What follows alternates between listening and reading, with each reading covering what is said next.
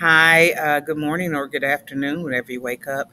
This is just an explanation of how to do this assignment. This is a coordinate grid treasure map. So here's a power map drawn as a coordinate grid. So you have these different objects that are placed at different coordinates. And what you're going to do is come down here and write the coordinates of the different objects. So let's look at the telescope. The telescope is here. Notice there are no numbers on here, but we're going to count the grids. We know how to do this. So where is this telescope? I'm going to go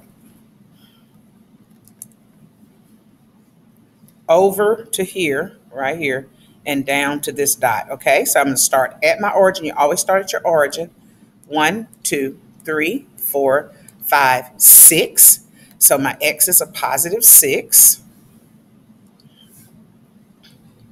Okay, and then to get to my y coordinate, 1, 2, I went down, so that's a negative 2. So let me go ahead and write it or type it down here for my